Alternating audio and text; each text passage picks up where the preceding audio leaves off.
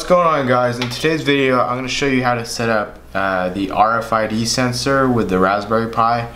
In this case we're using a RC522 sensor, so any variant or generic sensors that you can find on eBay or Amazon will work for this tutorial.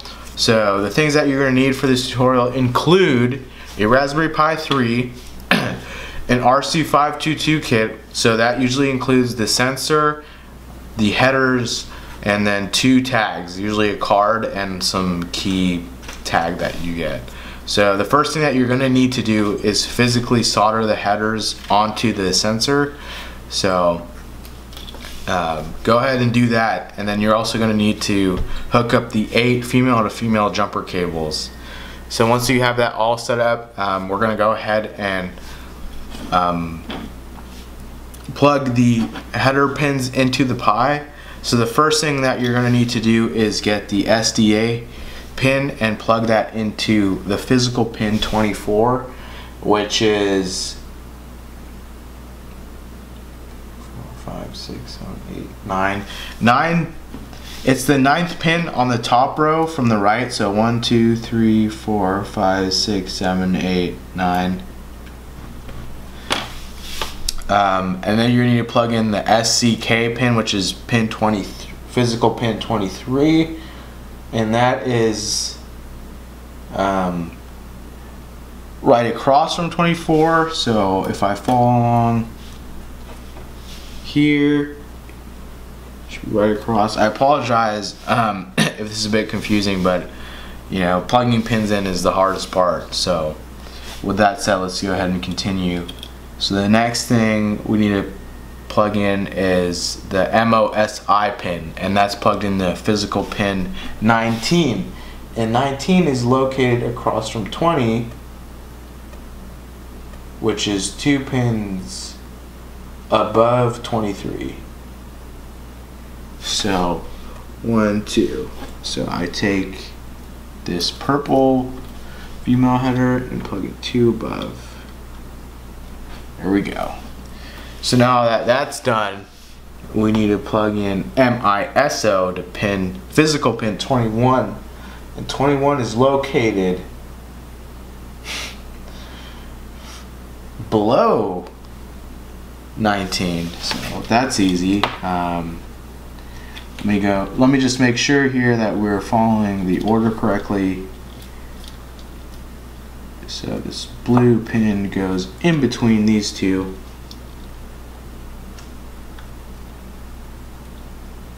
If I can just get in there. Whoop.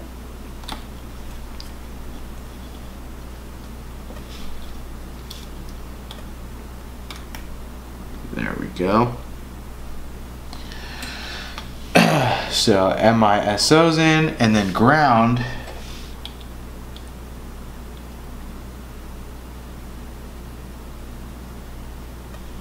Ground is pin 6, but ground is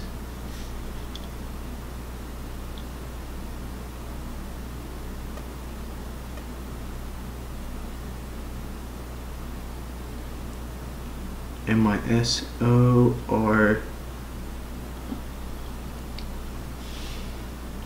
right. So ground is the yellow pin here, which is the 3rd pin from the right. So we're actually skipping a pin. The green pin, which I believe is RS.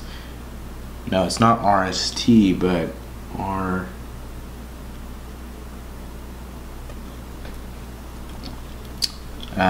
Yeah. So, anyways, it's in sequential order. It's hard for me to read what's on the pin header, but what we've done so far includes SDA, SCK, MOSI, MISO. You're going to skip the next pin and hop on over to ground, which in my case is this yellow pin, and then plug it into ground, which is the 3rd pin on the top row. And then you're going to continue to RST, which is plugged into physical pin 22. And 22 is located 1 above 24. So I have this orange pin, one above 24, there's 22, so one above white in my case. It's starting to get a bit hairy, but we'll make do.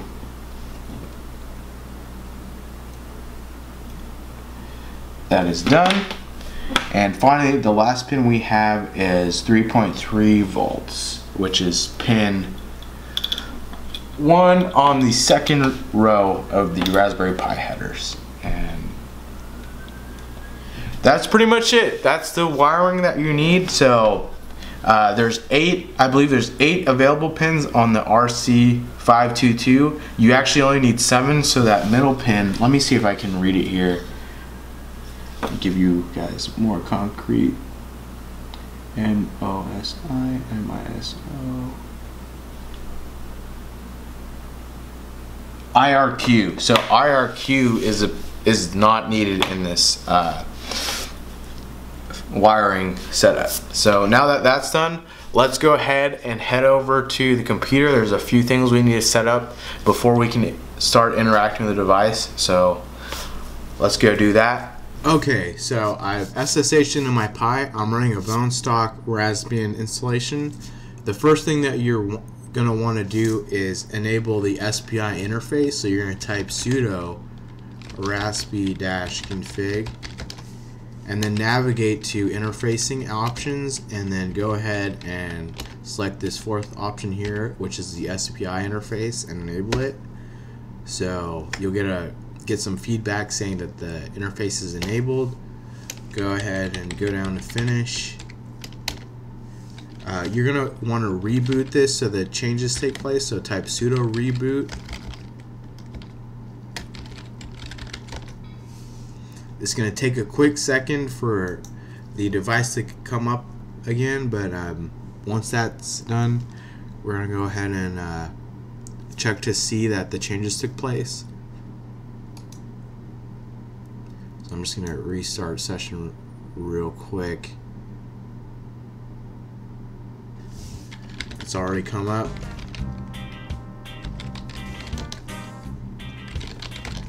So now we're going to type lsmod, I believe this is pipe grep SPI, and then you're going to look for this SPI underscore BCM2835. So we know that the the BCM2835 is loaded. So now we can go ahead and continue. So the next thing you're going to need to do is install Python 27-dev.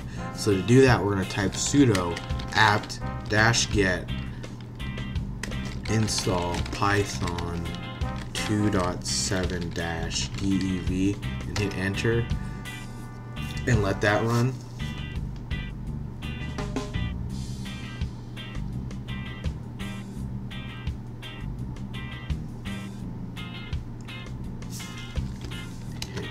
Y for yes.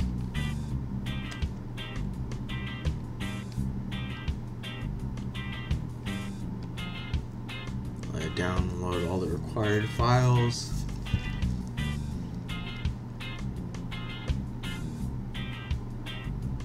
And give it a quick minute.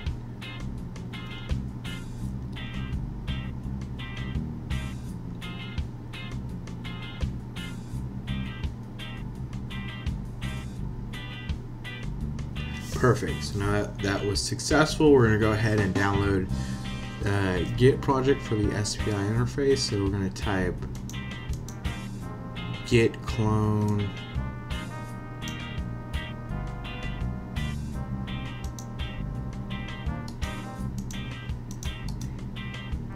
https github.com/o3-spi.py.git. Then you're going to change directory to spi-py, and then finally you're going to type sudo python setup.py install. Don't worry, all these links will be posted on the website in the description below this YouTube video, so not to worry there. So now that that's done, we've installed that Git project. We're also going to need to install the mfrc RC522 Python project, so it's also gonna require Git. So we can just go ahead and get out of this directory, git clone github mfr c522 -python git.